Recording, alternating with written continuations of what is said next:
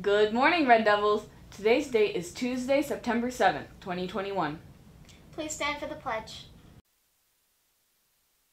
I pledge allegiance to the flag of the United States of America and to the republic for which it stands, one nation, under God, indivisible, with liberty and justice for all.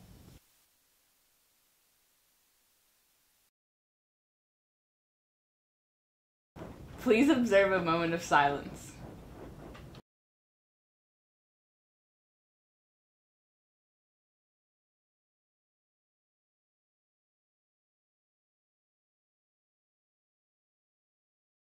Please stay tuned for a few announcements. Congratulations to 11th grade avid student Patty Martinez. She's been selected for the College Board National Hispanic Recognition Program and the National Rural and Small Town Recognition Program. She earned the recognition because of her remarkable academic achievements and her outstanding performance on the PSAT and the AP exams. This recognition will help colleges see the potential and power of her curiosity and commitment to learning. Congratulations, Patty. Congratulations.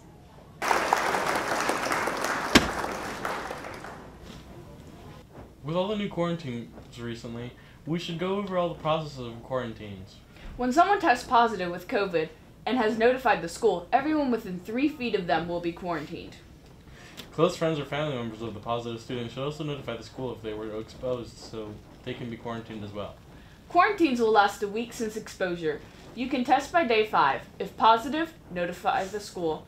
If negative, bring proof of the test to the school and you may return early. If you choose not to get tested, you will stay quarantined until the 7 days are up. Also, make sure to protect yourself from COVID-19 by washing your hands frequently, wearing a mask, and socially distancing so we can lower the risk of the spread.